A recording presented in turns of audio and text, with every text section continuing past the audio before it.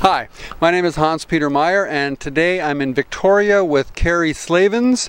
She's the editor of Douglas Magazine. Douglas is one of the sponsors of the 2015 Vancouver Island Summit. Kerry, you're the chair of a panel. Can you tell me a little bit about the panel? Sure. Well, I'm hosting Ideas Ignite, which is the entrepreneurial panel, and we have some very exciting entrepreneurs on there, including Jim Hayhurst from Pretio Interactive, John Wilson, Wilson's Transportation. What we're going to be talking about is that entrepreneurial X factor. What makes entrepreneurs on Vancouver Island so driven, and what are the secrets to succeeding here? What we're seeing, and what we're particularly seeing on my panel, is I think a new generation of entrepreneurs. They are actually not shy about being island businesses. They are thrilled about being island businesses, and they are finding ways to leverage the fact that we're on the creative coast here. We're on the edge to move their entrepreneurialism forward. So I think people are going to come away from it feeling very inspired, very informed, and I think they're going to be very excited about their businesses and organizations all over again.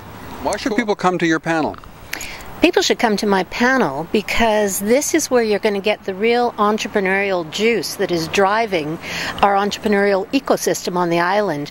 These are people who are excited about entrepreneurialism, who have put their ideas in action and are actually proven successes. So I want people to come away, and I believe they will, filled with enthusiasm, ideas, and energy to move forward and to see what they can do being an island business. Because let's face it, I mean, this really is the edge of entrepreneurialism here.